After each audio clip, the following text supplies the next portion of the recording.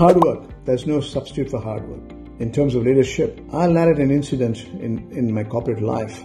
I have learned there was an opportunity to add value in terms of technology in my institution. Though I'm an accountant by profession, my passion in late 80s and early 90s was towards technology.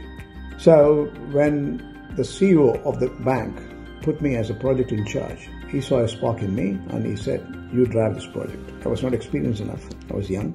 I didn't know the front-end system, core system, subsystems.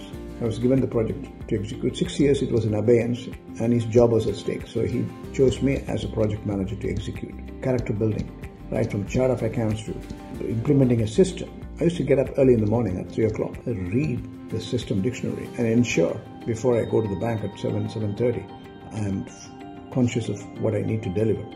6 years the project was in abeyance. Within 6 months, the core system, subsystems, inter-system interfaces, it was done by a light switch conversion.